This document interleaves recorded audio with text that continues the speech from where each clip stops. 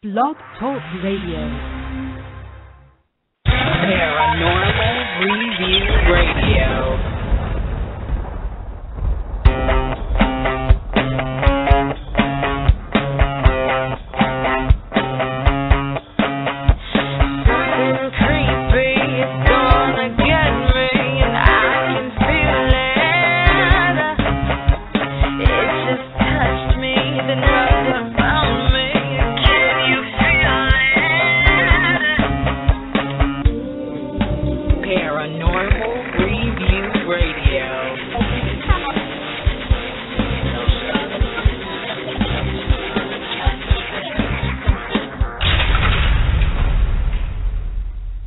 Hello and welcome, everyone. Hope you had a great Thanksgiving. It's Friday night, and you're listening to Paranormal Review Radio with your hosts, Anthony Agati in New York. And me, Lucy Liebfried from Chicago. What a great show we have for you tonight. Our chat room is up and running, so feel free to ask us any questions. And if you lose sound on your player, just refresh your page or log back in. Blog Talk can be a little testy sometimes. You can also send us an email at paranormalreviewradio@yahoo.com and check us out on our Facebook show page. New Orleans has been called the most haunted city in the United States. It's been said by many that the actual history of New Orleans is far stranger than anything fictional writers can create. Just as every light casts a shadow, New Orleans' reputation for gaudy revelry has its deliciously dark side.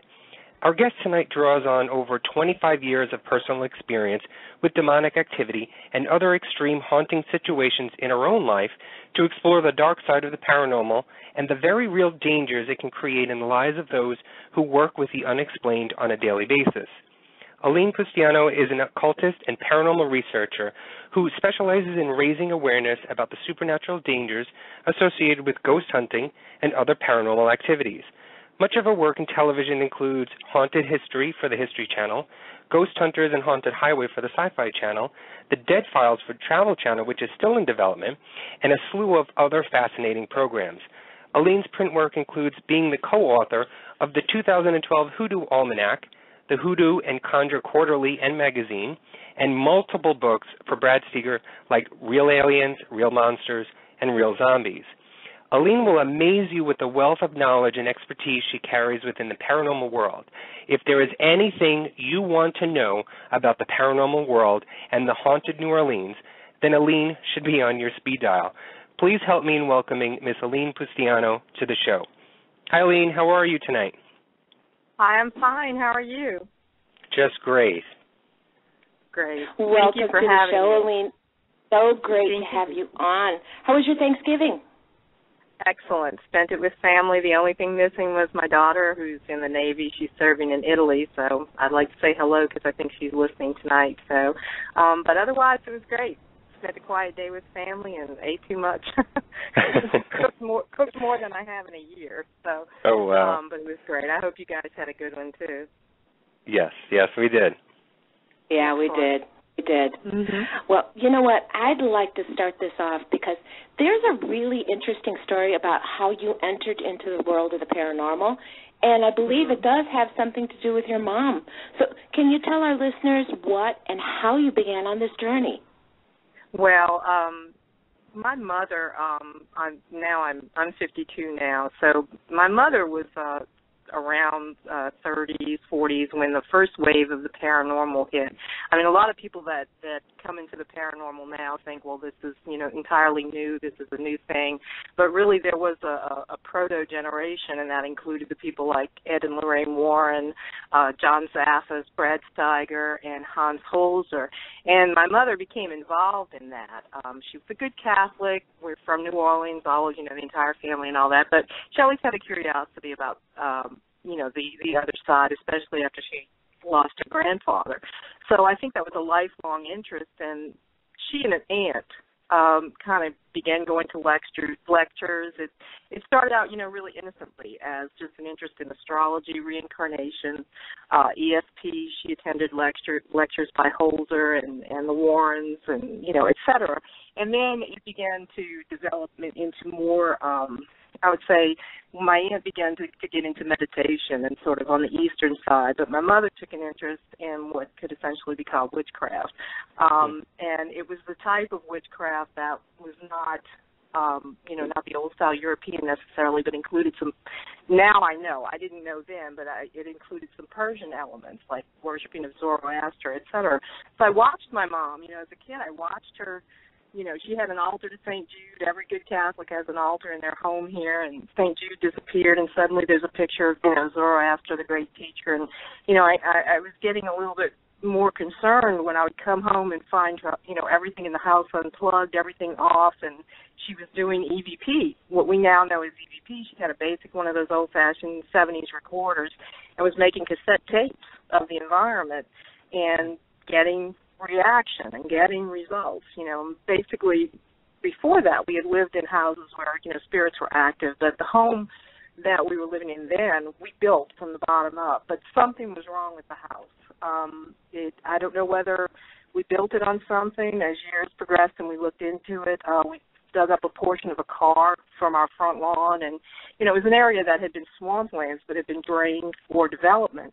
And from the time we moved in there, things were just not right. So I think something was there, and then her interest just kind of peaked. And there were two things that happened. One, particularly with me, she picked me up one day from school, and long story short, we went to a lady's house who was a medium. And she was known for seances and for communicating with the dead, et cetera. But little did I know, she was also into other activities like ritual magic. And this particular day, bright afternoon, it was a fall afternoon, sitting in the woman's living room because I couldn't participate in whatever they were doing. And my mom and this lady went to the back of the house, and suddenly, and people will say I'm crazy, but suddenly I began to hear like a wind blowing in the house. And I began to hear voices, audible voices. Now, I was sitting within like 2 feet of the seance table. She had this huge oval of black mahogany, and it was nothing on it. It was like almost like a scrying mirror in and of itself. And I heard these voices, and it really, the sense of, the hair on my arms was just raising, and all my hackles were up, and suddenly I was just completely afraid. I had no idea why. Sun's coming through. I'm sitting there in my Catholic school uniform, but, I know my mom's in the other room supposedly getting a reading, and suddenly everything in the room is talking to me, and then there was this huge cacophony and a kind of crescendo, and it's almost like if you take a piece of dynamite or a firecracker and you throw it in the water and it blows up, that percussion, it was that boom, and there was a bang, like a window had broken. Wow. And I was scared to death. I'm sitting here and shaking, knees up, and my mom comes walking out the back, and she was very delighted. They were happy, with whatever the results were. I just kind of wanted to get out of there. From that moment on, the activity in our house just arced, just dramatically. I began to see things, experience things, being, touched, poltergeist activity, furniture moving, seeing the dead. It was just amazingly from that moment on. And now I know in retrospect that exactly what I suspect is what they were doing. They were doing a ritual. They did probably evocation to manifestation, or they were attempting to do divination with the spirit, and they basically followed my mother home. And so one day, she took a turn. She apparently had recorded, she left to go to a dentist appointment and left the recorder on like she was normally wont to do. When she came back from the appointment, she played the recorder, and she heard herself at the dentist's office. The entire conversation, the drill, everything was recorded like 10 miles away. This was her experience. She got so scared, it was on the cassette tape.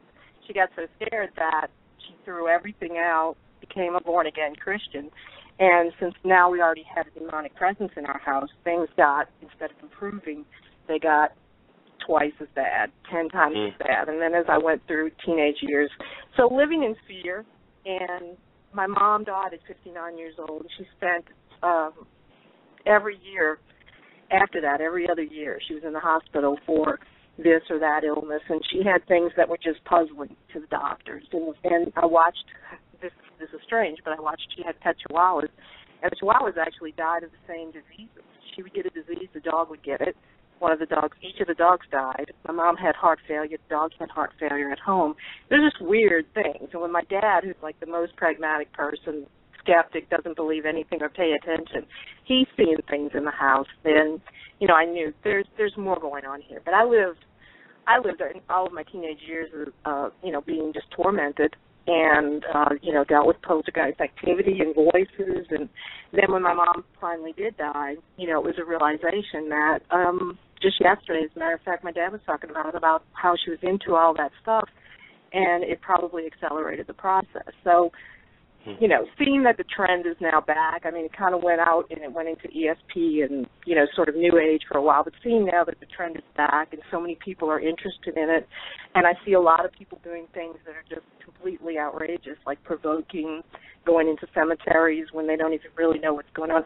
It just came upon me that this is something that I could share to, help people understand this is a very objective reality that you're dealing with when you go in search of these things. And not only does it follow you home, but it can follow you all the way to the grave.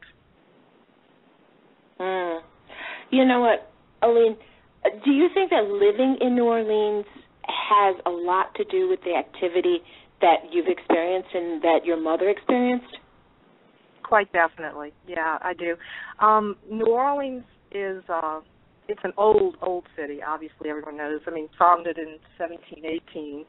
And it's layer on layer on layer of history and life, and it's drawn every culture, every major European cultures. I mean, in some instances, it's been called the fair daughter of two empires. It was the French and Spanish Empire, and it also drew, though, immigrants like New York in a way, but this gumbo that we have of different belief systems and different cultural backgrounds, it's drawn so many people, and it's layered and layered on top, so that really everywhere that you walk is steeped in history.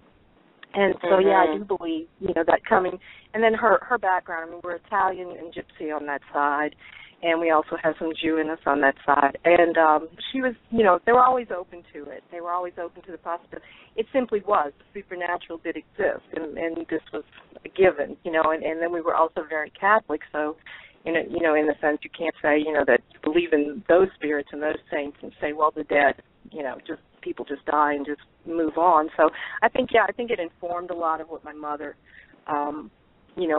experienced, but it certainly informed me. I mean, I grew up all my life with Marie Laveau, the Loup-Garou, all these legends of New Orleans, and it's there. I mean, I know that, if I go looking for Marie Laveau's spirit, I will encounter her. So it's kind of like something that you grew up with in the back of your mind.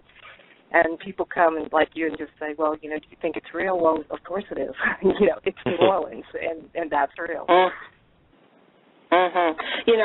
If you hadn't gone into the supernatural field, being a paranormal writer, researcher, occultist, where do you think you would have ended up? Would you still be a writer? Yeah. I've always had that skill, and it's my native compass. And I believe I would have ended up more in strictly mundane history type thing, history and folklore. That really draws me, particularly medieval history, but the medieval and folkloric myths of Europe and the way they translate into our culture as well. And I think that's, I know for a fact that's where I would have ended up. That's what I was studying at university. So that has always been an interest in Anglo-Saxon England. But, I think no matter where I was, it would have naturally led to an interest in witchcraft or the expression of the occult in a cultural sense. So I think I would have come around to that anyway, because that intrigues me most of all. It's our relationship with the supernatural world through history and how we relate to it now, and how it's not changed for so many years, or how it has changed, through generations. So it's always been an interest of mine. Okay, so, Alyne, when we mention New Orleans, the first thing that usually pops into everyone's mind is voodoo. What's the current world of voodoo in New Orleans? Voodoo right now, like any other magic culture down here, it's a pretty mixed bag. But there's an understanding now. We've gotten that reputation for being the city of voodoo. Now, when we speak of voodoo, there's a delineation, and it's beginning, voodoo itself is beginning to gain the respect, at least peripherally, of a religion, which voodoo is a religion. What is notorious about the practice of voodoo, and that goes into, its expressions, is really would be more correctly called hoodoo, which is a native folk, a natural folk religion that is attached to, our culture. Voodoo, the religion and practice of voodoo, came here obviously with the African diaspora, the slaves from West Africa, and through the Caribbean as well. And when these practitioners or these Africans understood, they came to understand our native culture. They encountered Native Americans here, and they encountered the other European, basically cast-offs like the Acadians, the Cajuns, French Gypsies. Basically, Europe was, dumping a lot of, their colonies were filling up with their workhouses and their poor and all. So when these cultures came and reacted to each other, what you got was basically a distillation of like a natural practice. And it was natural for the Africans and the Native Americans, who were both displaced cultures, to kind of, join their forces against the religion of the European. They saw that basically as, understandably, as their enemy, and they didn't understand that Christian God. And so what you got was basically an amalgamation of the native practices along with the African practices in a very American and then very Southern expression of a folk religion that really, really works. I mean, if someone says voodoo, you kind of go, oh, but somebody says hoodoo, you go, what? And, right. that can kind of scare you. And hoodoo is where you get the practitioners who will use voodoo dolls, graveyard dirt, black cat ritual, looking for the bone for invisibility. It's really in that hoodoo lexicon, whereas voodoo is the worship, the practice of the worship of the spirits, ancestors, as well as the African spirits, the Loa, and then syncretized with Catholic. You see a lot of that crossing over where, you'll see us with saint candles, but we're actually, it's on a voodoo altar. There's a lot of interchange because slaves having to hide their actual faith, they attach Catholic fixation to it. So, but hoodoo is a little bit more dangerous. It's visceral and it's immediate. And so, if somebody's working hoodoo on somebody, then it's a problem. then we're kind of worried about that. Well, you mentioned this before. We're noticing that more and more younger generations are interested in the dark side of paranormal, and I can understand that enthusiasm towards that side. It's sort of like that taboo, it's something that you can't touch, and so obviously it's going to entice you more, like the demons, the exorcism, and the voodoo, like you just mentioned. Can you sort of set the record straight and hopefully tell our younger listeners about the dangers of the darker side of the paranormal? Very definitely. One thing, I guess I'll go in reverse kind of and address demons first, because one of the things that people say, oh, you defend demons, and I say not really. You have this, you see on TV, you'll have people investigating, and then somebody will go, it's demonic, and they scream demonic as much as we screamed witches, back during the Inquisition. They go straight to demons, and they don't have the understanding, that the spirit world that surrounds the earth is so full of spirits, and many of those spirits have been out there in basically the outlaw country of the lower etheric, which is close to the physical realm. They've been out there for so long, some of these spirits, that they're ruined themselves, as the historian says, that they're ruined and they don't cease to ruin others. And they resist the process, the passage through death and moving on to the next adventure, that awaits them on the other side. And so they become devolved.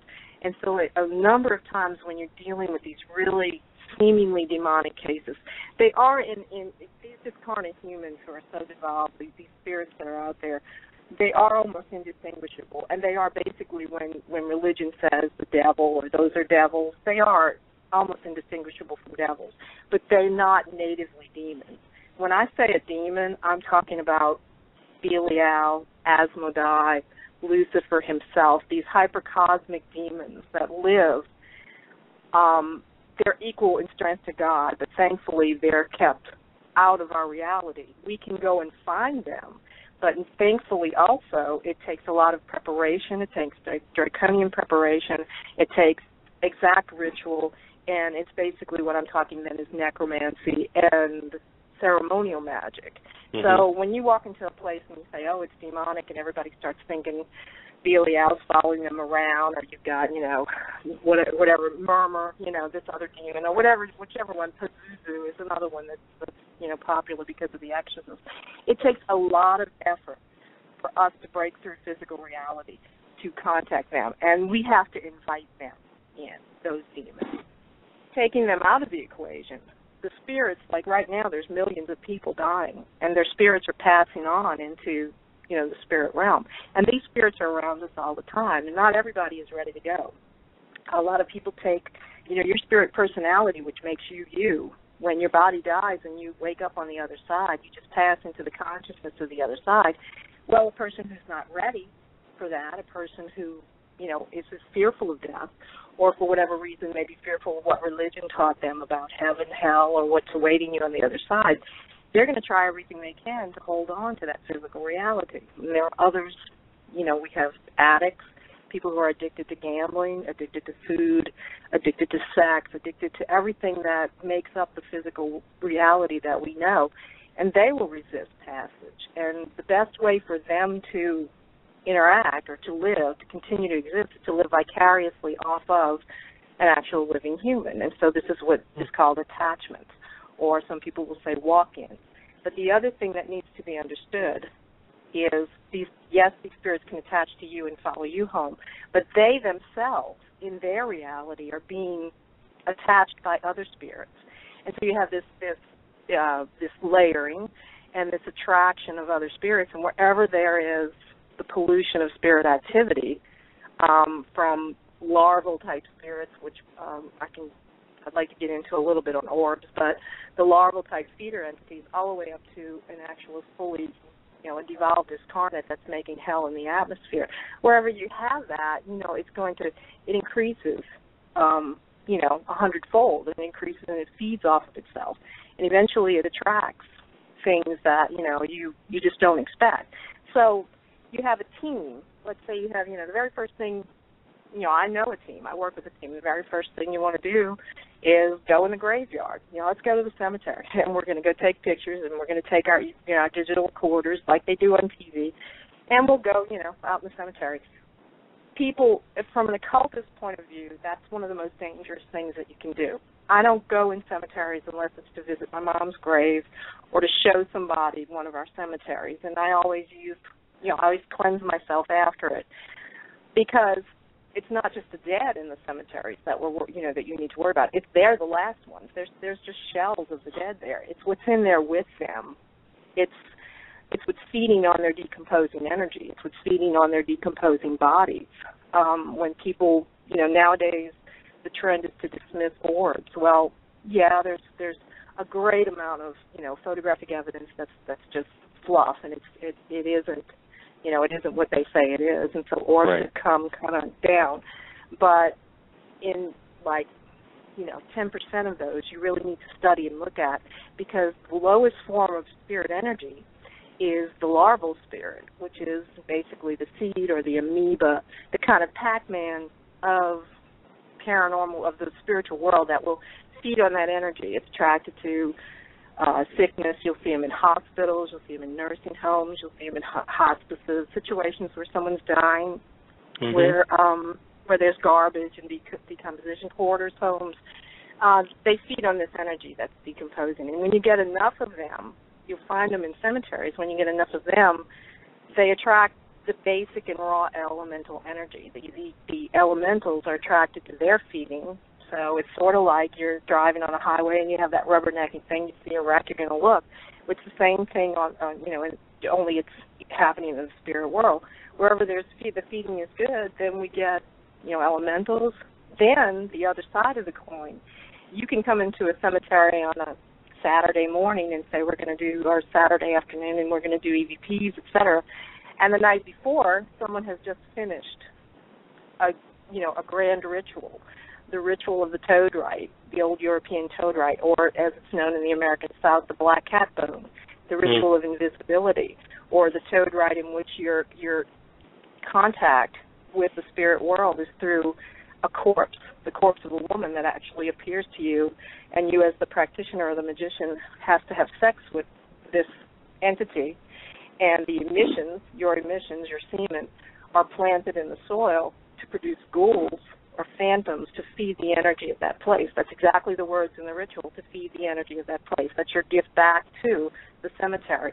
So here's Joe Blow coming in with his team on Saturday when the magician has just finished that ritual on Friday night, or more accurately, probably a Saturday night, so they're coming on a Sunday, let's say. And there's these ghouls. There's just born, they're just created, they've just stepped over from the other side, and they're there to feed on your energy.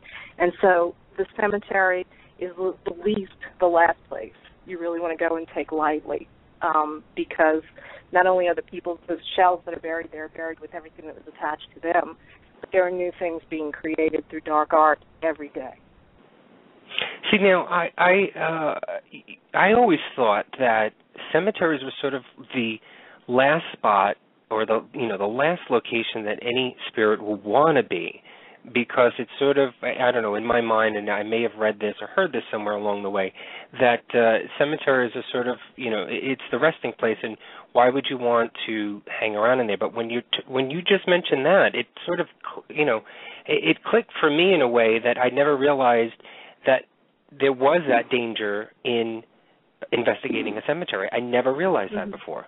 Mm-hmm. Yeah, because any cemetery, like we have some notorious cemeteries down here that are well known for hoodoo workers. There's one cemetery called Hope Cemetery, and it's near Delgado. It's on City Park Avenue, and you can visit there if you come down here. There's a rooster that's in that cemetery that is immortal, that's been there since, and if you see this rooster, it's been there for generations, and it is allegedly a guardian of the cemetery, but it's also connected to Legba, or Papa Legba, and to the guardians, the Gede, who are in the voodoo pantheon, who are the protectors of the dead. So it's very fortuitous if you see the rooster, but it's all around you. The cemetery is it's a poor man's cemetery. It's not a pauper cemetery, but it's like a bury yourself cemetery. You can bury your own family there. You can. There's a backhoe you can use, as long as you keep up the plot. The city of New Orleans allows you to have it generation to generation, and so you will find one day when I visited on it was the Day of the Dead on November 1st, All Saints Day. I encountered a lady who had a potted mum but couldn't find her father's grave because of the sinkage and, the burying over people. You will go through and you'll look at a new burial and you can find bones, and it's basically, you dig up your relatives and you churn up the soil, and, so it's very attractive to hoodoo workers. I've got photographs of knives stuck in graves, and there's a triple crossroads. There's a tee-off, a three-way crossroads with an empty stump, and a lot of people use that tree and the fact that it's triple crossroads to do workings there. People frequently go there for moss, for voodoo dolls, for graveyard dirt to do their workings with, and so it's a very, very, notorious place. But by the same token, you can go to St. Louis No. 1 to visit the alleged tomb of Marie Laveau.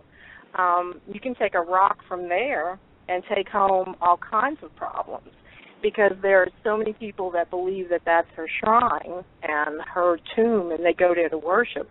And not only that, she's surrounded by so many other people, including the new tomb that Nick Cage purchased. He's right near Marie Laveau. Right. But, it looks like just a normal situation, or just a normal cemetery with a normal historic cemetery, and right behind you is Madame Papalouche, one of the beginning of the 20th century, one of the great practitioners of hoodoo in New Orleans, and there's the Mosberries buried in there, and you're basically surrounded by all these great voodoo practice, these priestesses and the priests are nearby, so you never know what you're taking away. But my biggest fear in a cemetery is what happened.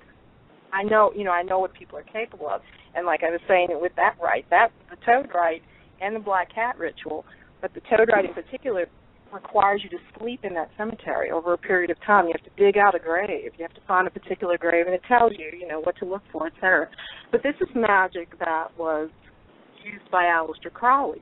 This is necromantic magic that goes back to the 15th century and hasn't changed. And so, people are still practicing these, particularly left-hand path practitioners. And this is something you never really hear. You never hear at all on ghost hunters or ghost adventures. I mean, they may allude to it, right, but they go merrily in through the gate and just tramp around looking for whatever. And so other people imitate that. I was just watching my ghost story on TV before you guys called, and people are constantly going in cemeteries, and it's the last place that I would go because I don't want that kind of demon, that kind of magic. I don't want anything that's a result of that following me home. I can deal with a ghost of a human, but I don't want a Google following me home into my environment. Mm-hmm. Or a shadow entity, which is a manifestation of all that negativity. Alyne, I've been to St. Louis Cemetery just once, and I did go during the day. And, I just thought it was, the energy there is just really completely different than anywhere I've found, any other cemetery that I've ever been to. And mm-hmm. It just amazes me, that people go in there. I think I approached it with more a sense of respect. And, mm-hmm. The alleged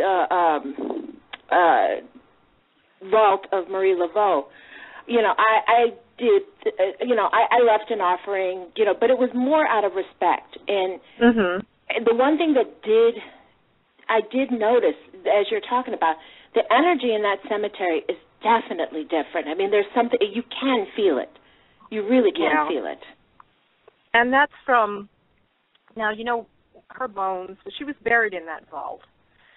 There's a tradition here that she was removed from that vault and put into another one because of the fact that they didn't want anyone to desecrate her bones. But, then someone will say to me, well, then that's not really her tomb. Well, yes, that's her shrine, though. And the fact is that what you're feeling is generation upon generation, not only of New Orleans, but people from all over the world who have sought out Marie Laveau and gone to that tomb. And so that is, her spirit is there, whether her bones are there or not, because she is being worshipped there. She is being prayed to there. She's having intercession there and interaction with her servite or the voodoozy that come and worship, and just people who don't really know. But like you say, there is that sense of respect that you're standing in front of something special, as you would with a church or anywhere else, but that you're standing in front of something that, has survived the generations. And her legacy, she really has. And Marie Laveau is one of the great protectresses of our city, and she's still worshipped today. There is, every year on Bayou St. John, in Marie Laveau's lifetime, they had bamboulas, which were basically ritual dances, etc., where they practiced their native faith and their native religion, which was voodoo. But they did them along Bayou St. John. And every summer around St. John's Eve, which is June 24th, Marie Laveau would have a big bamboula and a big celebration. So today, Mambo Sally Ann Glassman, who is one of the ranking practitioners down here, has a ritual around that time, as close as she can, between the 21st and the 24th, but it's always close to St. John's Day, to commemorate Marie Laveau. Offerings are still given to her in the bayou. There's a huge ceremony, and Marie Laveau comes and possesses the priestess, and she answers our questions, and she's helped us heal the city since the storm. And so a lot of, she is still interacted with and still very much alive.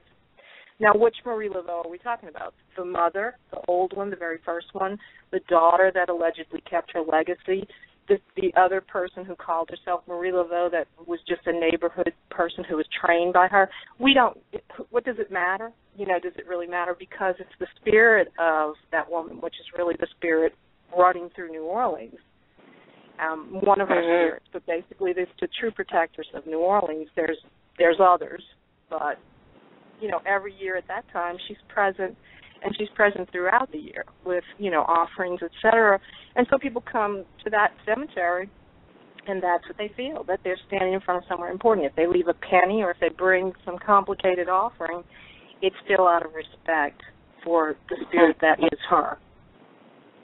That's so true, because like I said, it was a sense of respect, and I left a pair of earrings, and honestly, it was a reverent moment for me.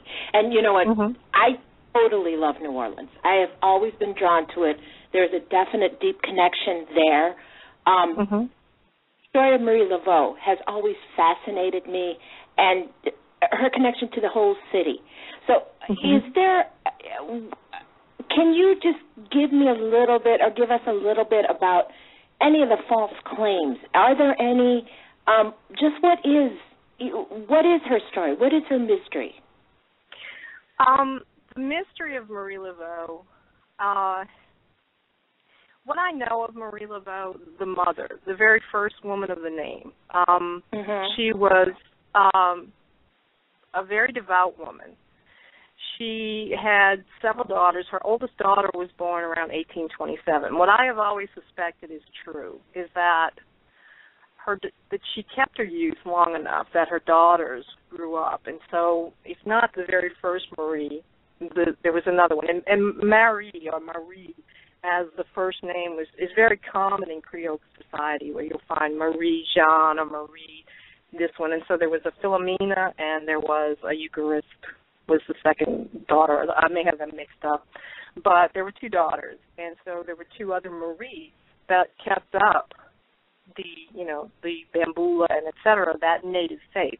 Marie Laveau, the mother, was very devout Catholic, went to church every day, was a nurse in the old parish prison after it was built in the mid-1820s, and she nursed people through the yellow fever epidemic. She worked alongside of the Capuchin monks, alongside of the Sisters of the Ursulines, and she was known as a holy and upstanding woman. She was a free woman of color who earned her living by doing hairdressing. But somewhere along the way, she became involved with the legend of voodoo. And what happened with the legend of voodoo is that it became twisted from a religious practice, which she would have recognized among free people of color and the slaves of New Orleans, into a devil-worshipping, horrible zombies and the whole thing that we have today that underlies that. And it's sort of, like I said, it's coming into a renaissance of being recognized as a religion. She would have recognized it as a faith practice. And it's funny because you'll find Catholics today, like Marie Laveau, who'll get a candle and pray to, let's say, Azuli Danpour, or will pray to Gede for help with a child. And it's interchangeable. In her mind, she was not doing anything that was heretical at all. And so what you find in New Orleans that you really like so much is that it's all melded into one. And to do those two things together, it's not mutually exclusive. So she would have known that. But I think insofar as the reputation went, and I could be corrected by people who know better, but the daughters basically kept it going. They were the ones at some point, and others around her, who realized that voodoo could make money. You could make money by selling powders, potions, telling people, you're gonna do X, Y, and Z for them. And sometimes it would work, and sometimes it wouldn't. But a lot of times, it didn't matter because the people kept coming. They were coming for that, that gree-gree, for that mojo, for you to put, a voodoo doll. And it was almost like a, I don't want to compare it in a negative way to the mafia, but you know how the mafia gets, its tentacles into everything. She had a huge family. And I think, the ones on the periphery of her family were the ones that were making the profit out of that and by being associated with her. So you get that overlap of, everybody's afraid and scared to death of Marie Laveau, who was just a woman, who was a product of her time and who was very devout and who you'd want to have nursing you on your sick bed, and who they wrote glowing obituaries about the day she died, and were crying because she was gone. And she's a well-known, philanthropist or compassionate healer in the city. But the cast of religion, that it was put onto voodoo, and voodoo being evil, and the desire to, evangelize and you're either going to become a Protestant or you're going to become a Catholic and abandon your faith. Well, that kind of overshadowed, and that cast a long shadow on her. But just like you have a duality, in religion, where you have God and the devil. In hoodoo and in voodoo, you can petition these spirits. Among them, Marie Laveau is recognized now as one of the Loa of voodoo, for good and for bad. I mean, your intention, you may think your intention is good, somebody else may think it's bad. You may want that particular man, and you may be able to get him if you break him up with his relationship. Well, it's the way you look at it. And so that duality and the problem, of this not being mutually exclusive in practice is kind of what's gotten it all a bad name. Now, would I want Marie Laveau to throw something on my porch? No, I wouldn't. That is when you go into the aspect of hoodoo and into the darker side of, the natural practice of it, and the gree and, the throwing tricks and laying hexes were all things that she knew, I'm sure. But did she do them? Who knows? Did she know they existed? Yes. And did those around her do those things from time to time? Yes, they did. So she was immersed in a culture that kind of defined her and wrote her narrative. But nevertheless, it's lifted her up as one of, she is the primary, she's still the witch queen, and nobody can touch her. She's still the voodoo queen of New Orleans.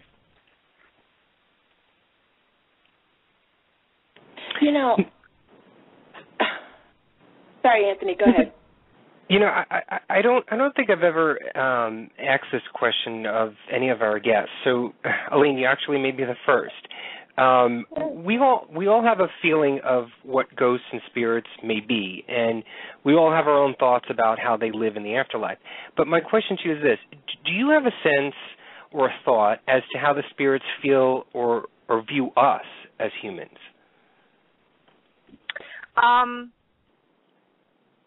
Through research, basically, and the hints we get about the activities of the dead on the other side. A lot of people think, well, there's ghosts around us and they're watching us constantly. When somebody says, well, your mother's died, but she's always with you, then you go to the bathroom and you think, it's mom. Right. Oh, my God. Or I'm having sex with oh, my God, my mom's spirit is here. It's not like that. In a good death, in a situation where someone is, wakes up on the spirit side, and realizes, that they've been, that they've died. From what I've understood and from the communication of trance mediums with spirits like this, there are other entities there. There are higher evolved entities. Our spirits, our ancestors are there to guide us into basically what our concept of heaven is, or where the spirit life continues.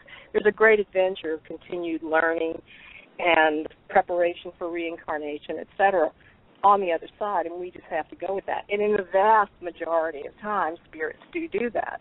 But the connection, that connection of spirit to those you leave behind, your sons, daughters, and your family connection, the connection through soul groups, basically, it's been defined as soul or spirit groups or spirit chains. They sense times of need. And so those who have had a good death and who are on the other side and basically saints to us, basically, our dead, they sense in the time of need. They hear when we call, and so they're with us in those moments. And this is a basis of voodoo. This is the understanding that the very first contact, and in Catholic faith too, we will pray to the saints. In voodoo, they will pray to the ancestors. You always contact your ancestors. In times of trouble, I had something happen to me earlier this year that was nothing short of a demonic infestation, and it proves that sometimes you can, even the best of people can make mistakes. And it was a practitioner who came to my home and did something that really shouldn't have been done, and it was my grandfather that I called on. It was, he's the first one, and so they're there. Now, in other instances, like I said earlier, there are spirits that in no way were ready to die, and they're saying, in no way am I passing on.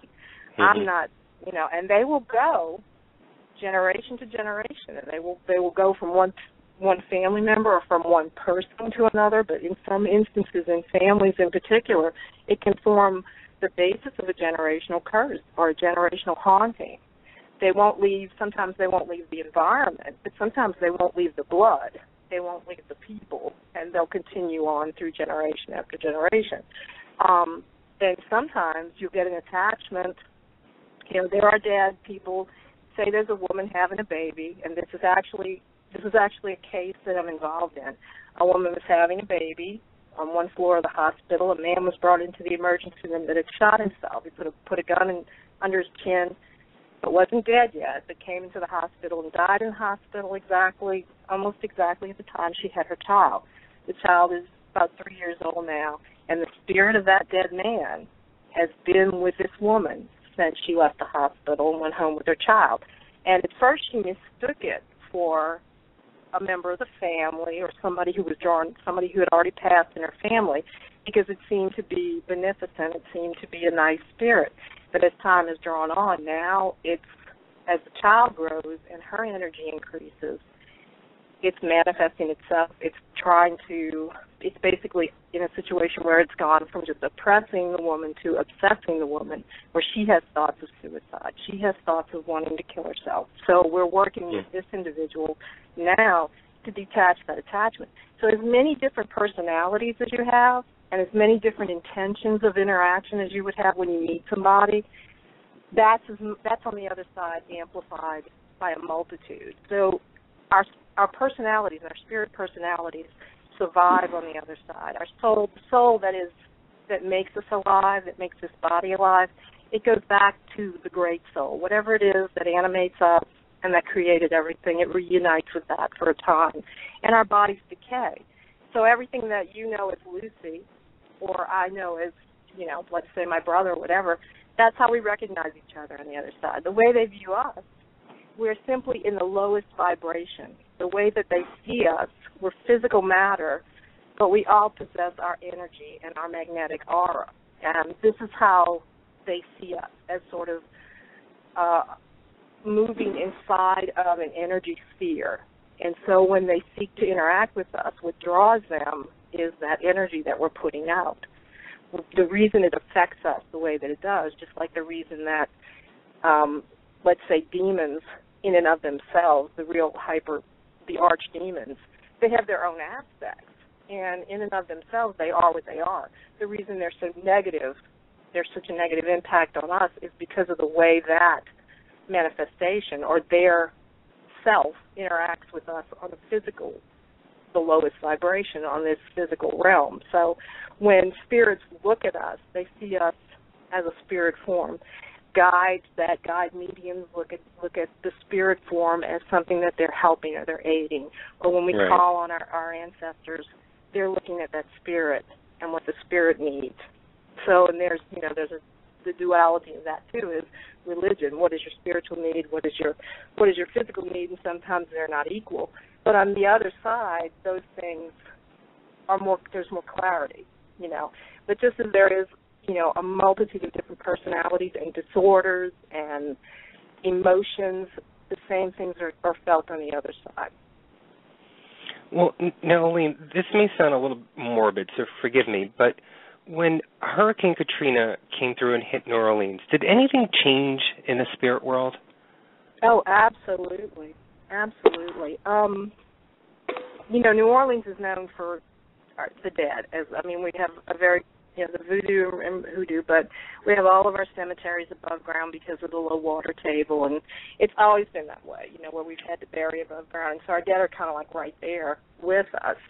And the interest, like Lucy says, she's drawn to the city. A lot of people are. And in fact, CNN just voted us one of the most romantic city. I think we're number one.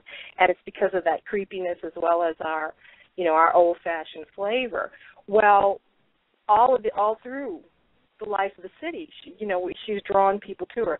New Orleans is like a living being. She's a mother to us. In the introduction to my book that's coming out, I explain, that those of us who are born here, she's like a mother to us, and we know her intimately. And then there are some who visit and visit and visit, and then ultimately she adopts. And then there's some that she just kicks out. And so if you understand this as a living being, you understand this energy. And so, things like our historic cemeteries, our plantation homes, or New Orleans, the French Quarter itself, in that little bitty square of land, how much history has gone on. People come here to experience that. Katrina came, and it was cut off, basically. The energy that fed the city, that symbiotic energy between the spirit of the city overall and the people that come to feed it, that give it its energy, including what we've been talking about as the unhappy dead, the ones with attachments that hang around Bourbon Street. They're basically there because of all the alcoholics and all the gambling, those people there. My daughter and I evacuated, and I'll tell you the best way that I can tell you what happened. We left, came back, and when you rode around New Orleans when it was open finally, because it took, even though there were still some people, there were a few people in the heart of the city, we began to trickle back. But when they opened the streets, and everybody wanted to go see, wanted to go see this neighborhood and go see. And my daughter's very perceptive. She's very psychic, and but it was palpable. There was a darkness over the city. There was a palpable shadow, even in areas where all the lights were on and there was all kind of activity. There was a palpable feeling of just this shadow, this feeling you get in the presence of a shadow entity. And I firmly believe that the energy was cut off. Their food source, their energy source, our, historic spirit was cut off from something that could feed it. And for a while, it threw it into complete flux. It threw it into just a complete disconnect until it's sort of getting it back. Now we're sort of getting some things that are gone forever are just gone. But that disconnect, and our cemeteries were washed in salt water, it's just sort of not a cleansing, but almost a banishing that disconnected the spirit from itself, from its heart. And so now the sinews are starting to connect again. And an interesting case that came out of that is there was a case where a guy killed his girlfriend and cut her up above a voodoo shop on Rampart Street. And in fact, on the Haunted History program on History Channel is going to come on in the new year, and they did a whole thing on this. It was called the Zach and Addie murder. And basically, Zach Bowen and Addie Hall were a couple that were among maybe 10 people that stayed in the French Quarter in that little bitty bohemian lifestyle. They lived a lifestyle that was informed by just what we've been talking about, the leaving the offerings on Marie Laveau. Voodoo is right there. Reverend Zombie's right there. It was part of their life, and there were people that they knew who were practitioners and who were involved in this. And they stayed in the city, in the heart of the city. They lived in a haunted house or an apartment that was part of a haunted house on Governor Nichols Street. And New Orleans was completely empty, dead. This energy, this actual shadow that we encountered on our return, they were living in the midst of. Ultimately, they moved into another location above the Voodoo Spiritual Temple on Rampart Street. And Sister Miriam does own the temple beneath, or does practice out of the temple there, but she had evacuated as well. So you've got her altar, her spirits are not being fed. Mambo Sally Ann, her temple, her spirits are not being fed. All these people and practitioners who actually practice voodoo and have altars in their home, all of these things are abandoned because we had to leave. So everyone, you've got spirits that are not eating, and good spirits as well. So this couple moves into this apartment above the spiritual temple in about October, right after the storm, or within a few months after the storm. He went crazy, cut her up, and kept her, dismembered her over a period of a month. And when the police went in there, I mean, he basically, well, it took him a month. Then he wrote in his suicide note that he didn't know what was making him do it. That he was, he had been an Iraqi veteran, an Army veteran, fine, upstanding guy. She was a little kooky, but she wasn't anything that deserved to be chopped up and put in a gumbo pot. Nevertheless, this is what he did, and he threw himself off the top of a hotel. And when the police went in there, it was just an absolute scene of gore. And at the time, a local musician, was living in another apartment across from the Zach and Addie apartment.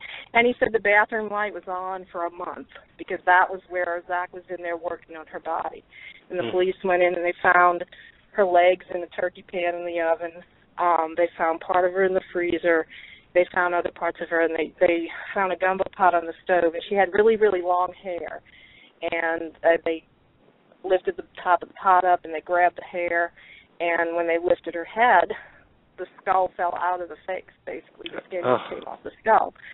These two people, there's a book called Shake the Devil Off, and it's a really good read about the way the city was right after Katrina. They stayed, and they even had a mattress out in the middle of the street, and they were sleeping in the middle of Governor Nichols because there was nobody in this city. And so these few individuals that were able to stick it out or didn't have anywhere to go that stayed in the city in that time, I firmly believe that their spirits were oppressed and he was possessed and driven to this heinous act.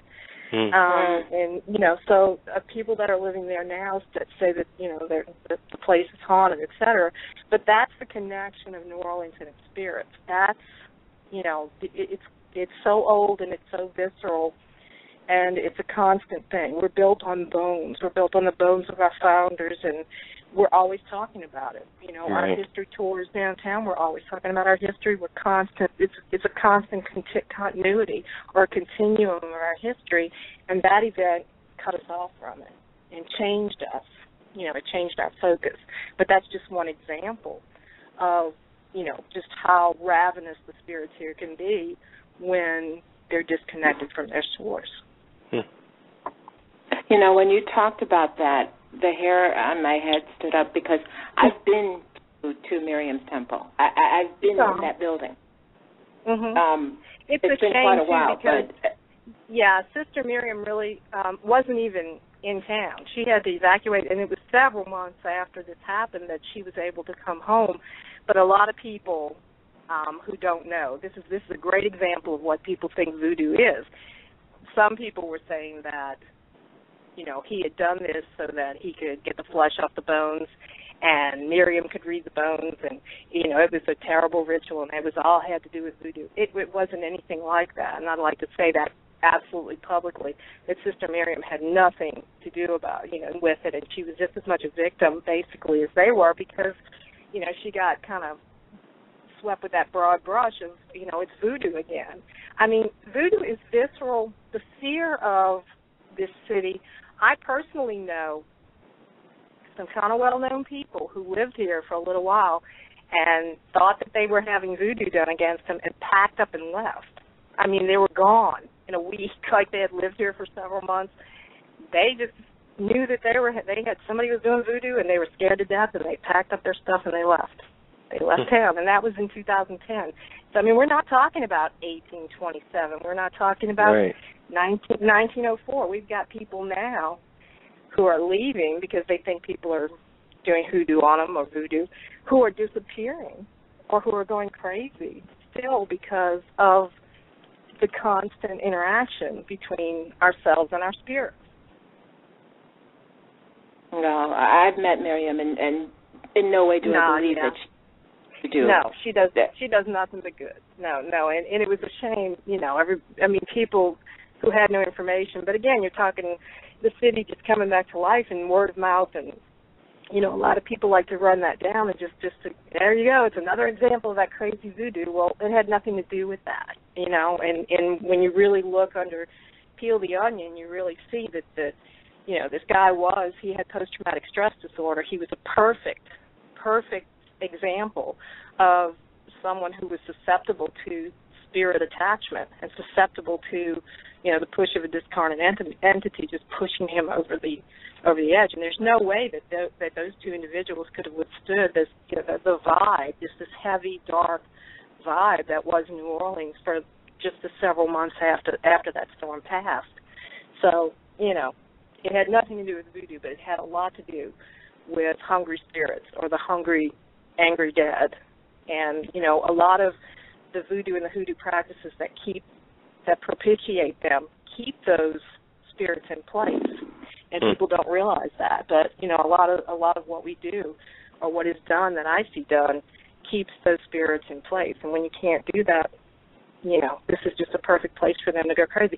Well, I mean, this is the land of voodoo, vampires, werewolves, zombies. We've got it all down here. The Lugaroo, the grunge. We've got our own chupacabras. We've got everything down here. So well, you know what? I ask you something. You contributed to a book with Brad Steiger, Real Zombies, the Living and Dead Creatures of the Apocalypse, and you wrote about the Devil Baby of Bourbon Street. Can I ask you, what is the Devil Baby, and is it really alive? The Devil Baby of Bourbon Street. The story, we had a grandmother who was a psychic in our family, and she used to tell us that, if you don't behave, she told a generation before me, really, because I didn't get to know her that well, but she'd say, the Devil Baby's going to get you, and it's as real as anything. There are stories.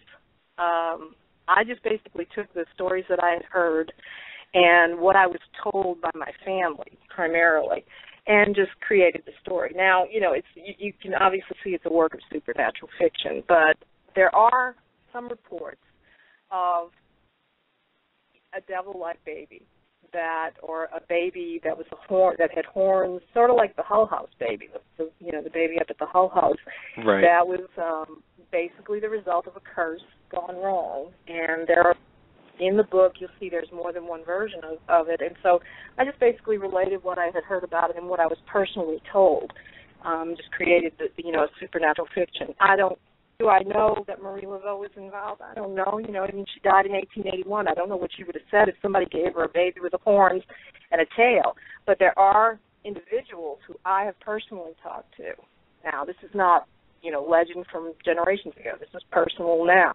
You said that, they have seen this thing. They have seen a child, like, pink-skinned, that sits near the gutter. It's almost what it is basically it's a fetch or a familiar. And they've seen it, like, scrabbling around in the dirt or the gutter, and they say, oh, look at this little kid, this little child. And when they go to approach it, it turns around, and it's the teeth, the eyes, the horn, and it scampers off, and it runs off. It's been seen, going over the roofs of the French Quarter. And these are from people, so I talked to a few people about this before I actually wrote it into the story. And there's more to come on basically that, because people are still seeing it. Right after Katrina, actually, somebody had an encounter with it. So it's not beyond the realm of possibility for me, especially, to know that, something could have been created. It could just be a deformed, we had a hunchback, and he's basically in that story as well. We had, a hunchback who for years, walked the French Quarter. There was a mad woman, who died in a ditch at the corner of St. Philip and Bourbon Street. She's still haunting the area. All these are all stories, the Axeman. That's another of our great stories. But I've talked to people, also talked to people who've seen things along Bayou St. John and, seen things in City Park that are similar to that. So, that's where it got it. It basically is part of our fiction, but I just took it to the level of this could possibly be a supernatural creature that just hasn't been documented yet. So it kind of goes into the crypto. It goes into cryptozoology. But it is, there are different, there's a legend in Gumbo Yaya that we had the devil himself down here at one time, and they had him imprisoned. And one of the stories ends and says that the devil was supposed to have sired a baby. And I think that my grandmother's tales about that, my great-grandmother's actually tales about that, kind of may have come from that just oral tradition of the devil siring a child, because it's in every culture. But she used to scare my cousins especially with that if you didn't go to sleep, it was going to come tapping at the window, and it hung upside down, and you could see its tail going away. I mean, so I said, that's a great story, and I'm going to write it into an even better story, So, and Brad liked it so much that he put a couple of versions in there into his books. Well, Alyne, your website is AlynePustiano.com. So what can we expect from you and the wonderful world of the paranormal in the near future? We have, with my co-authors, Denise Alvarado and Carolina Dean, we have the 2013 Hoodoo Almanac coming out at the end of the year. And everybody can just Google Hoodoo Almanac, but they can go to www.planetvoodoo.com to look for that.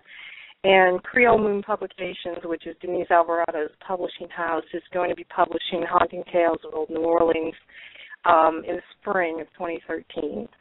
It's been held up for a long time. I had a plagiarizing incident in which a local woman stole a lot of my stories and published them in a book, and we got that all worked out, and I'm leaving, we're moving on from that. And so this book has been coming out for a while, but it'll be out in the spring. It has the history of New Orleans, the haunted history, a lot of local folklore, creatures of folklore, and some really good stories, including the legend of the swamp golem, the legend of the vampire lady, and really scary legend of Bra Coupé, the zombie king. And that'll be out in the spring of 2013. And then I will have a book later in 2013 about the supernatural dangers of the paranormal. It's going to include case studies from cases that I've worked on. And that'll be from Creole Moon later in the year. And then there'll be a volume 2 of Haunting Tales coming after that. Excellent. One last question, Alyne. If there is one thing that you want our listeners to take away from this interview, what would that be? If you're interested in the paranormal, I think it would be in your best interest to acclimate yourself with folklore, with history, with the reality of the impossible, that the monsters that you're looking for may actually be real. In fact, they actually are real, and that there is an objective reality to the ghosts that you're looking for. And you should educate yourself as much as possible as if you were a practitioner yourself with what you could be dealing with, because when you turn that key, you never know what's going to come out of that door. And insofar as New Orleans is concerned, I would like everyone to come down and visit and have a great respect for our history and come and learn about our practices. And, we're not just Mardi Gras. We're not just getting drunk on Bourbon Street. Spend some time and learn a little bit about our folklore and our history and come encounter us, again. So I think that's what I would like everybody to do. But mostly be careful and understand that you can lose your spirit to the unhappy dead, because they're not all passing on, and they're not all receiving religious burials, and they're not all, moving on to be saints. They don't have our best interest in mind, and sometimes just having them around can be the worst thing possible.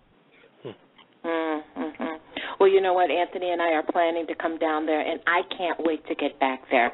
Let me know. Let me know when you come. I will. Sure. Well, as soon as we get it planned, we'll let you know. I'm telling you, I cannot wait to get back there. For some reason, my connection to the French Quarter.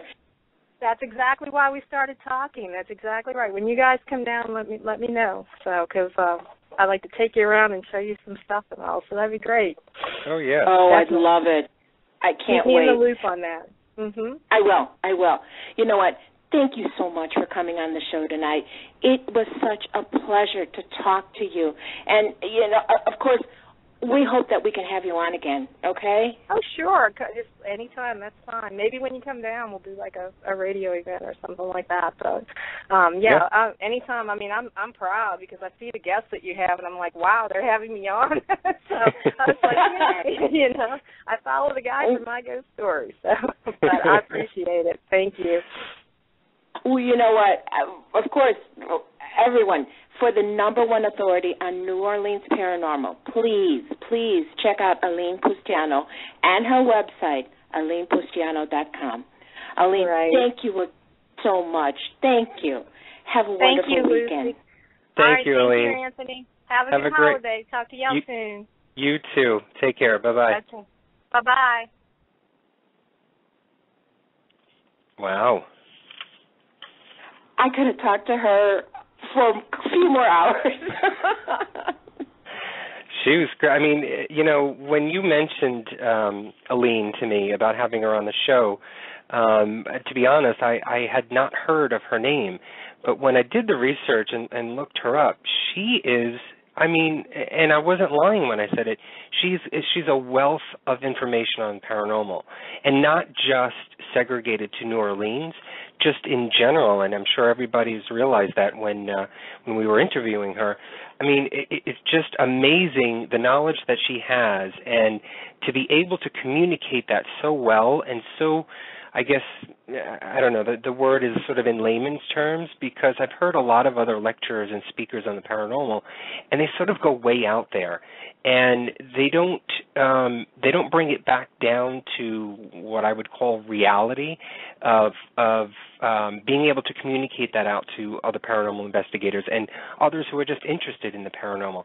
She hits it on the nose all the time, and she doesn't hold back. She will explain to you fully the dangers of being within the paranormal field. It cannot be overlooked. And even though she has this great respect towards the paranormal, she has to, and I agree with her, she has to have that underlying feeling or that underlying idealism of spreading the word about the dangers.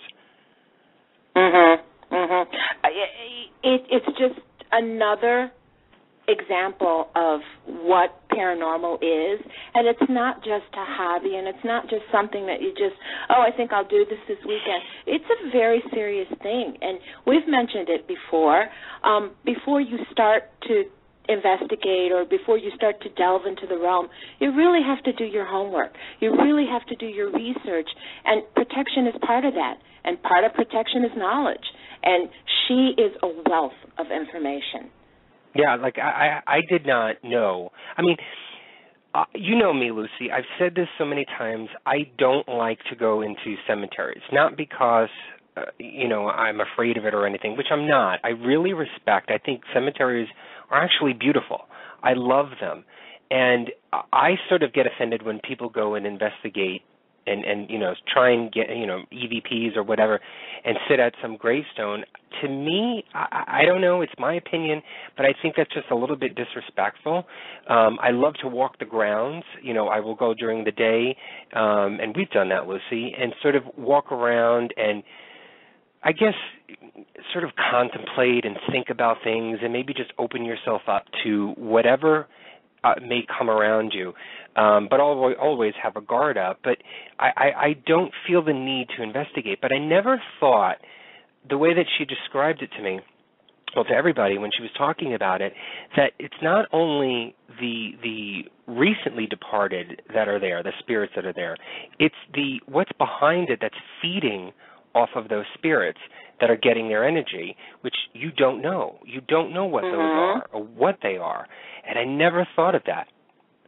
Never did. Well, I cannot wait to get back there. I can't wait to show you this town. Like I mentioned, I've been in the St. Louis Cemetery #1. And when I did go, like I said, it wasn't to investigate. It was more of a respectful visit. I wanted to go to Marie Laveau's grave. Part of my personal research and feeling about it, I've always felt that there was something more to her story, that she wasn't this horrible, scary person. There is an actual caring and like she said, she's the protectress of New Orleans. I mean, the feeling that I have about her is more like a warm feeling. It's not anything negative. And there's just so much in this city. There's so much around it that, like she said, it is a living, breathing thing. I've had people tell, when I went down there, the friends that I went with told me that my personality completely changed, that I was full of energy, that I just did not stop moving. And that has nothing to do with, being rested or anything. It is the city. The city brings you to life. If you've got that connection to New Orleans, you will feel it. It is just amazing, and Alyne is amazing. So I can't wait to get down there, and I can't wait, to go around to these places with her.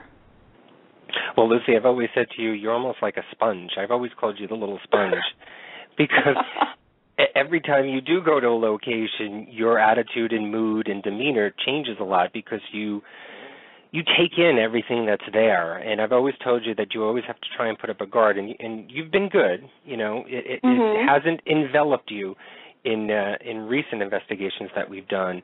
But, you always have that change in demeanor. You really connect with the location, which is why we connected, because you've got that passion for it, and you allow yourself to actually be within that place and not just come in like you see those bravado, other paranormal investigative groups coming in. I'm not talking about television shows. I'm just talking about regular, everyday paranormal investigative groups that come in with that bravado, like I'm going to tackle this place, and, I'm coming in with my, my big guns, and I'm going to blaze it all. I mean, that to me is ridiculous. But, and that's what attracted me to you. So I've seen that in you. I've always seen that demeanor and that mood change constantly with you. And I actually have thought about how this, when we do go to New Orleans, how differently you will react. Because you have a different reaction or a different sense about yourself in every different location that we've been in. I've never told you this. Well, I will tell you one thing. New Orleans is the only place in the world that I've ever really wanted to cook. And you know me, I hate cooking. But the minute I walked into the French market, just the smells, the spices, everything around me, I wanted to cook. And this has never hit me anywhere else in the world. I walked into St. Louis Cathedral and immediately started crying. I felt like I came home. This city is amazing, and I am trying to be good. I am trying to keep a little bit of the wall up as we go investigating, and I'm glad you said that because at least then I know it's working. Because I do know I'm a sponge, and I do know that I take in everything, but I'm trying. No, you are, and you have to be a sponge. I can say at some level or degree I'm a sponge as well. And I think you really have to be in order to fully connect with a location when you're investigating. You can't, I don't know, Lucy, we've gone on so many investigations with other groups and other people, and they come with an agenda. And that's the only thing that's in the forefront of their mind. And what happens when people go into a location, when you're there to do or you've got it in your mind set already that you have to hear a voice, and you have to see somebody, or you have to see a spirit, or something has to move. When you have that on the forefront of your mind, you're not the only one that sees that. It's the spirits that know that that's what you want. They're not going to do it. I've said this 1,000 times. They're not going to do it because it's just as though you're walking into someone's home that's living. Mm-hmm. You're walking into someone's home, and it's like you're demanding them, okay, I want you to dance right now. I'm not going to do it. If you walked into my house and said that to me, I'm not going to do that for you. That's the same aspect. It's the same sort of idea when you walk into a haunted location. Those spirits, that's their home. That's where they're, quote-unquote, living. And so you're going to walk in and you're going to demand of these things. I completely disagree. You and I do the total opposite. We go in, we feel the place, and see whether or not they're accepting of us before we even do anything or ask a question. And so even with New Orleans, I think because it's so multicultural, it's got sort of this milieu of, every culture, like Alyne was saying about the European aspect, everybody going in there with all the different religions and ideas and cultures. It's just a mix and blend. And so you're dealing with almost the entire world when you go to New Orleans, because it's not just one aspect. It's not just one religion. And so you really have to go in there with much respect in order to get anything back. Otherwise, you may get an attachment. You may get something that you may not have ever wanted. And therefore, that's why you have to make sure that you are aware of the dangers when going into certain places. And that's why I adore investigating with you, because you understand what I'm feeling. And like you said, a lot of people don't. They have their agendas and they go in and you know, well, I want you to say something and show yourself. No, the spirits are not going to show themselves if you demand it. But if you show the respect and if they're willing to speak with you, you will get activity. I can't think of a single place where we've gone where we didn't get any activity. And some of these places we've gotten amazing activity. And I think a lot of it has to do with the way that we go in. Now, I do know that, I have, and things that I've never told you. Things I have noticed that sometimes you do pick up on what's happening there. One of the biggest changes that I ever saw in you was in Eastern State Penitentiary. It was almost like I could just see your whole demeanor just change immediately. And it was amazing, it was fascinating, and it was a bit scary. But then again, I also know that you have such a good sense of yourself that you can always pull back. And that's one of the things that I think is wonderful. But then again, to talk about the dangers that Alyne was talking about, sometimes if this happens to you, to a person, and you're going into a spot and you're not prepared and you're not aware of what's going on, sometimes I think that's where the attachments come, because the person doesn't know how to release or how to find themselves again. It's a real danger. I mean, it's not a weekend hobby. This is something that's very serious. And part of what we do here, hopefully, will bring to people a little bit more awareness of the dangers and of the good side of investigating. You know, it's more than just all the paradrama and what they do on the shows. This is something that's very serious and real. And if you're going to be an investigator, you have to take it seriously. One of the things that I liked about Alyne that I've heard on other interview shows is that she understands and she has noticed and realizes what the youth, what the younger quote-unquote paranormal enthusiasts, you know, the early teens, mid-teenagers are getting into. And that's why we had asked that question, so that she would direct it towards them, because a lot of them don't know. And it's exactly what she was saying, is that they watch it on television. They watch Ghost Hunters and Ghost Adventures and think, okay, I can do it. Nothing bad will happen. You know, at the end of the show, everybody's fine. They walk into the sunset. The reality is, though, is that does not happen. You know, at least 60% of the time, that does not happen. There is always something that you do not realize that could be attaching to you. You could have something attached to you that you will not have come to fruition, or you will not see it come to light for a while.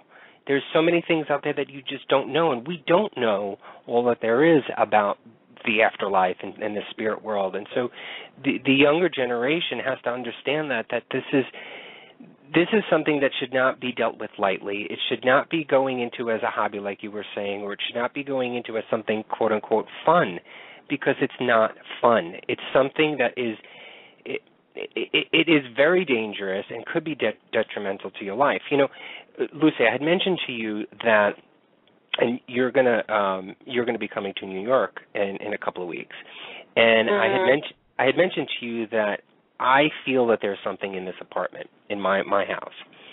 And I told you the story about the gentleman that I saw in my bedroom. It was a spirit that had come to the side of my bed, fully saw in color. This is the first time, and actually I think this is the first time I've been admitting this on radio. This is the first time I've ever saw a spirit in color. I saw the face, the hair, the clothing, and possibly the height, because as I was laying down in bed, the spirit came to me on my left side, and I saw it.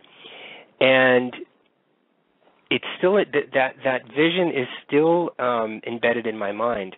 And I mentioned it to my brother-in-law. My brother-in-law had asked the next-door neighbor if there was anybody that she knew of, because she's been here for a very long time, that had passed away in the house.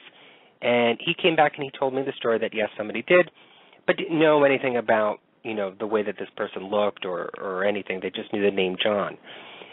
Excuse me. So today I was outside with my brother-in-law, and we were putting up the holiday decorations, and the next-door neighbor came out and came to me and said, so did your brother-in-law tell you about the person that died in the house? I said, yeah. So I said, well, he didn't tell me what he looked like. Can you describe him? Lucy, she described him to a T. Oh, my God. You do not know the goosebumps that I got on the back of my arms and the back of my neck when she started telling me specifically about the coif of his hair, because it almost looked like the gentleman was in like the 1950s or 1960s, and it had that greased sort of, oh God, I can't remember what they used to call it, the coif. Sure. It was the grease coif, and it was like a brownish black hair, but it was more on the light brown side. And I thought he was in his 30s. She said he was a young gentleman. She described his hair exactly the way that I had seen it, and she said that he was actually a drunk. He had just got married, lived in the house, just built the apartment that I'm living in, and he was a big drunk. He was a big alcoholic. And what had happened is that he was drinking one day and fell down the steps from the first level into the basement and died in the house. And a lot of people out there would think, this is great. Let me go investigate my house. Break out the EVPs, break out this, break out that, break out the Ouija board. That's the one thing you never, ever, this is the first thing that I was taught when I first started to learn about the paranormal field, is that you do not ever investigate your own home. You don't. That's the one thing that you do not touch, is doing that, because this is your sanctum. This is your place of rest. This is your home. This is your living quarters. This is where you go to for safety. This is not something that you want to start to open up, because once you open up that Ouija board, or even the EVP, the digital recorder, that is, in essence, a Ouija board is a digital recorder. You're opening up the spirit world, and who knows once you're trying to communicate with that one spirit, who knows what else will be behind that person. And that's exactly what Alyne was talking about, is when you're going into a location and you're talking to someone, but you don't know who else is attached to that spirit who could be coming forward. Right. Right. So, well, like I said, when you told me the story, it's like I'm just really curious to see how he'll react to me. I don't want to investigate your home, of course. I would never, ever, ever want to do that. But I do want to see what it feels like. Mm-hmm. And that's the thing. I didn't investigate, and the spirit came to me. I don't know if it's because, the spirit knows that I'm open to the field and can feel comfortable enough to come and try and make his presence known or try and communicate. I mean, I haven't seen or heard anything ever since then. I always hear in this house, strange noises, which, when you come by, you're probably going to hear them. But the idea, I guess, is that if they know that you're willing to communicate and you're open to the fact of the afterlife, they'll come to you. You don't have to use the equipment. You don't have to provoke all the time. They will come to you. It's just a matter of making yourself, and I don't want to say available, but just making yourself known to the fact that you are willing to communicate with them. And that single person or that single spirit will come to you. You don't need to actually have devices to open up that door or open up that window to the spirit world and let in what you don't know could be behind them. Well, I'm not bringing any investigative equipment, but I am bringing my holy water.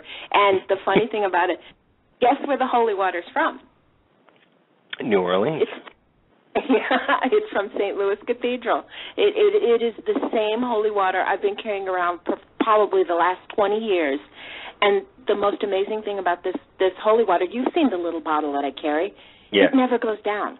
As much as I've used it, You know, I noticed that because I remember when you took it out when I got scratched at Bobby Mackey's, and you started to sprinkle it on me, and you know, we said a prayer or whatever. And then I think I saw you bring it at Prospect Place, was it? Mm-hmm. That was a whole year or year and a half after the fact. And I remember looking at the bottle, and I said it to myself, I wonder if this was hers because it looked too full. It looked because I know you've used it already, and it looked too full to have been used so many times before. And so I actually never mentioned that to you, but that's one of the things that I remember seeing was that holy water bottle. It's never gone down. And you know what? A real quick story about that holy water. When I was in the cathedral, and I was there, and you know, I said the rosary. You know me, I say the rosary everywhere I go. And I went to the holy water, and I wanted to get some. I wanted to bring some, but I didn't bring anything with me. There was a woman in the church, and to this day I can't remember what she looks like, but I do remember that when I went into the church was completely empty. When I turned around after saying the rosary and looking around, there was a woman, and she said, "You can get the holy water from there." She showed me where it was, and then she said, "You can also buy a bottle." And I said, "Thank you."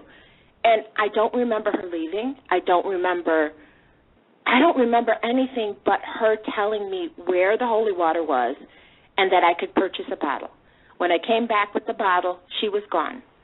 And that's just my little story from St. Louis Cathedral, but I'm telling you, it is just amazing. The bottle never goes down. It stays at the same level all the time. And remember at Bobby Mackey's, I was splashing that water on you. I know. I used that. So that's just one of the little things. So I do carry it with me all the time. That's just kind of like my little connection. But I can't wait. I can't wait to get to New York, and I can't wait to get to New Orleans. Well, just on to something else, but still on the topic of New Orleans. Today, as sort of getting prepared for the show tonight, again, I was doing a little bit more research and trying to see if there was any new articles out.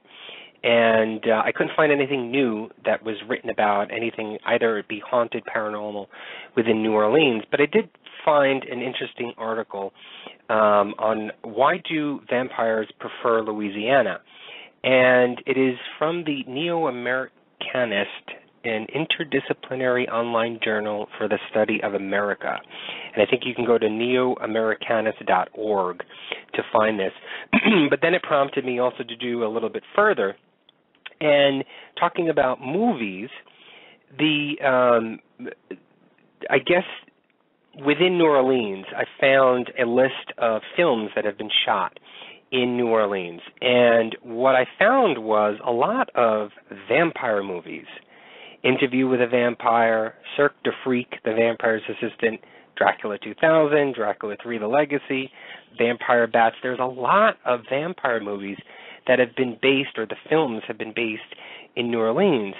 And so it kind of got me thinking, why New Orleans? Why New Orleans? And I think one of our listeners, I can't remember who in chat, had mentioned Anne Rice. And, of course, Anne Rice is a infamous vampire author. I know one of your favorites, right, Lucy?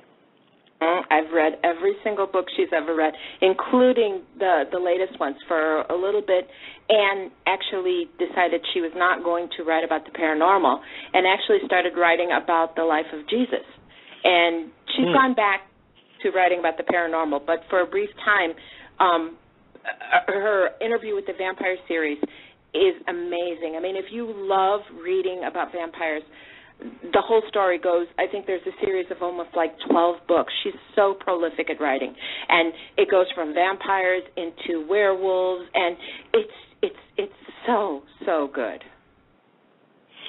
Well, Anne Rice and Charlaine Harris, I think Charlaine wrote the Sookie Stackhouse series, which is, I guess, another series of best-selling vampire books. And this article basically pertains to those two authors and why they chose Louisiana, and not so specifically New Orleans, but Louisiana in general.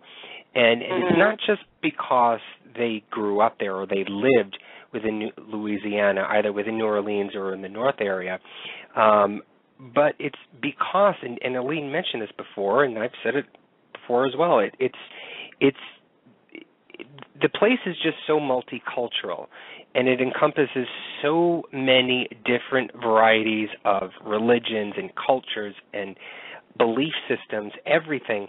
And one of the lines in this article, which was pretty cool, it says, "We have seen so far some of the possible reasons why these writers chose Louisiana, and especially New Orleans, as the setting for their stories. The particular history of the state made it a multicultural milieu where being different was the norm." I really like that. I really like that line because it basically does set the scene for New Orleans. It you know, the abnormal is the norm in New Orleans, and the history, the sensuality of New Orleans, the mystique and mysteriousness of the place lends itself to such a great backdrop to vampire stories. And I think Anne Rice and Charlaine Harris had sort of brought it to life with their book series, and many of the films that have come out, you know, within the last 50 years that have been based out of New Orleans, I think lends the story to a much, I guess, what the word is, sort of like a richer, a richer grab of the viewer, because it is just so mysterious in its way. I mean, if you've got a camera and you're walking down New Orleans, you don't need anything else. You don't need set design, you know. You don't need fog machines. You don't need any of that, because the place itself, the beautiful intricacies of even the gates of a cemetery, just it supersedes anything else that you can actually even create in a studio. So I thought this article was pretty interesting. I don't know what your thoughts are on that. Well, you know what, Charlaine Harris, her books are, the Sookie Stackhouse series, is the basis of the show True Blood. And one of the taglines of the show, which is so awesome, normal is boring. And it's true. Her stories go into, she pulls in so many aspects of different cultures, not only with the vampires.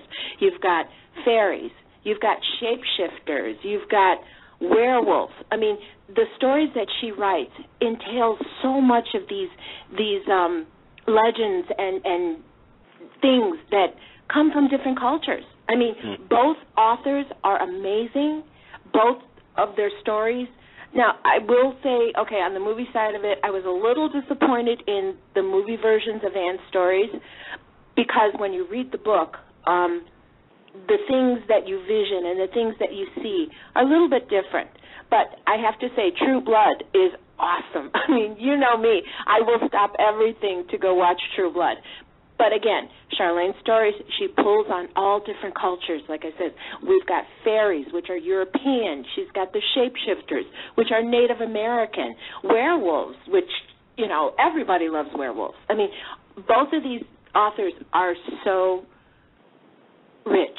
Their stories are so full of just the whole essence of Louisiana. And one thing I have to say, too, I'm a city kid. I don't like dirt. I don't like, you know, roughing it. When I went into the swamps in New Orleans, it was just amazing. There is not a more magical place to me than the whole state of Louisiana. The swamps, I mean, being on an airboat, you know, I thought, okay, there's bugs coming at me. You know, I'm not going to like this. I was enthralled. I was absolutely enthralled. And this was on a 99-degree day, and it was, I couldn't even feel the heat. I was just so excited to be there. So some of these films, though, I'm really surprised. Cirque du Freak, which is another one of my favorite movies, I didn't realize that was filmed in New Orleans. And, Nell Crawford mentioned in chat, Anne Rice humanized the vampires. She absolutely did, and I think that's what set her apart from, what is it, the Bram Stoker's Dracula. She made it, Anne Rice made it more real. I guess that's the only term that's coming to mind right now. Made vampires more real, that can be relatable to the viewer. And so you became more enthralled with that person. When I watched Interview with a Vampire, I don't think you liked this movie, right, Lucy? No. I did. No, I didn't. I think this is the only vampire movie that I liked. And, I can care less about Tom Cruise and Brad Pitt. But I liked the way that they put it all together, in the package. There are certain scenes which, they could have done without or changed. But I liked the way that they did the entire movie. And it was based on the reporter or journalist asking questions. And so what I just lost my train of thought now. Well, I do have to say, okay, Interview with a Vampire. The main character is Lestat.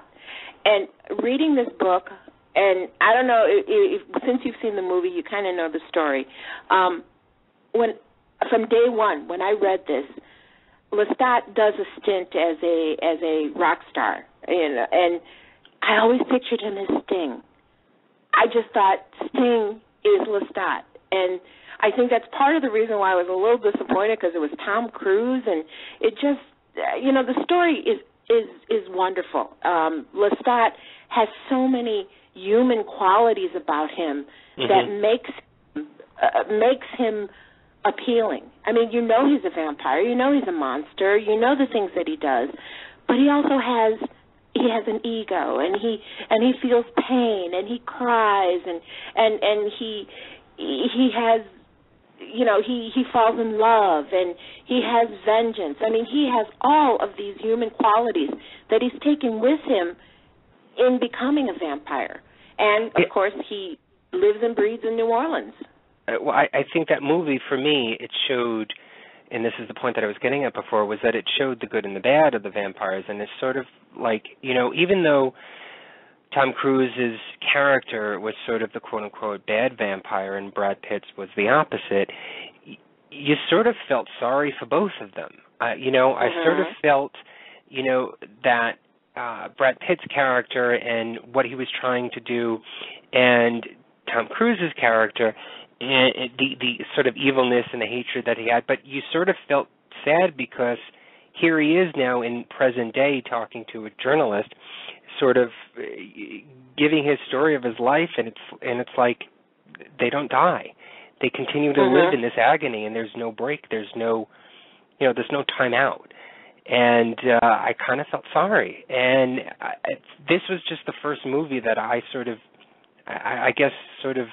not attracted to, but it sort of got me into the idea of vampires and what they could be. And it may or may not be truth, but I kind of like the way that movie was done. Nell just in chat just said that they saved a little girl and turned into a vampire. Was that good or bad? Well, I mean, if you look in the context of the story, Claudia was always going to remain a child in her body, but her being, her soul, or her lack of it, her essence, was going to grow. So it was a bad thing. I mean, she was forever trapped in a child's body. So the story is just interesting. Right. I think what Ella was getting at was the actual act of doing it. Should they have done it since they were older? Should they have done that to a child not knowing right and wrong, especially at that age? But and I can't remember even the reason why they did it, or why he gave in and made her immortal.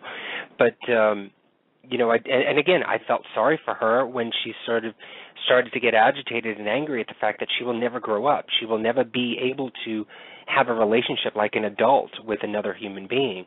And again, I just felt completely sad for all of the characters towards the end of the movie. It was just I don't know. I remember that movie so much, and that's the only real vampire movie that I've seen.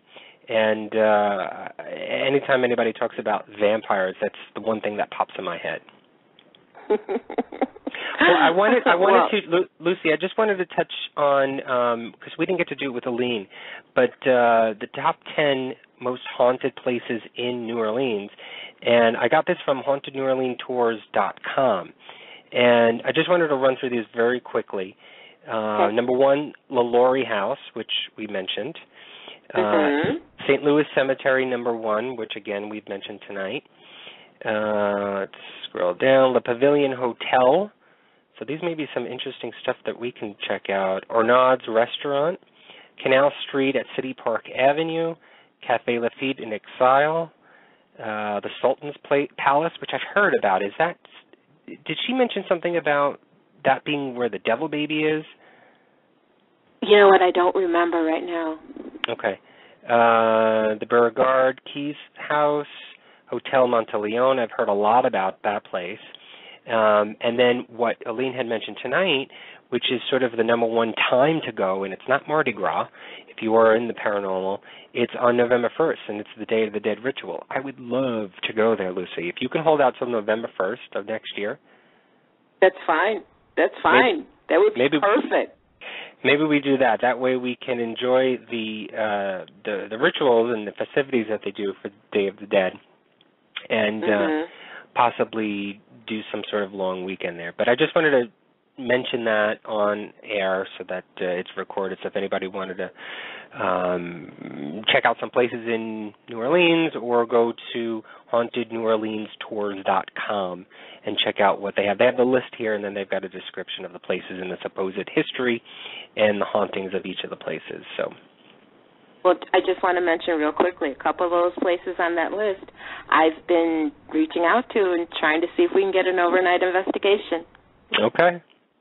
The Beauregard Keys House and hopefully the LaLaurie House. And then one other thing that Alyne mentioned, she mentioned Sally Ann Glassman, who is listed as one of the most powerful voodoo priestesses now. I'm hoping that we can get Sally Ann on in the show in the near future.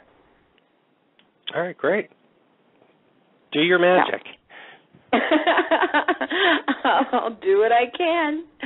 So, how about let's go on to some business now. All righty. Okay, let's go to the Paranormal Review Radio Fan of the Week. And this week we have one of our listeners that every time we post a new show, she's one of the first ones that always says she's going to be there, and that is Jamie Danduran Halstead of Sioux City, Iowa. A little bit about Jamie. She likes Britney Spears. She likes the Black Eyed Peas, Greek mythology, Honey Boo Boo, Paranormal Witness, Ghost Adventures, and, of course, she loves Paranormal Review. Congratulations, Jamie. Thank you so much for being a fan. Dollar makes me holla, Honey Boo Boo. I knew you'd like that one. Okay, so there you have it. New Orleans continues to be one of the most fascinating and haunted cities in the world. And if you have been lucky enough to experience the magic, you know what I'm talking about. We want to thank Alyne Pustiano for joining us tonight. She is a real treasure of New Orleans.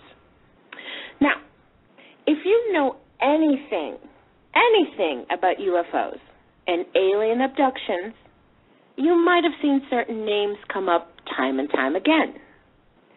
Two of these names are connected with some of the most authoritative information there is on the subject of UFOs. Next week, Friday, November 30th, Paranormal Review Radio is honored to welcome Stanton Freeman and Kathleen Martin to the show. This is going to be a very, very special night, especially for you, Anthony. Join us as we talk about UFOs, abductions, Roswell, and much, much more with two of the most knowledgeable experts in this field. Okay? Thank you for listening, everybody. You are the best fans around. Anthony, thank you so much. You make Friday nights so much fun. So, until next week, dear friends, have a paranormal week and good night. Good night, everybody. Paranormal Review Radio.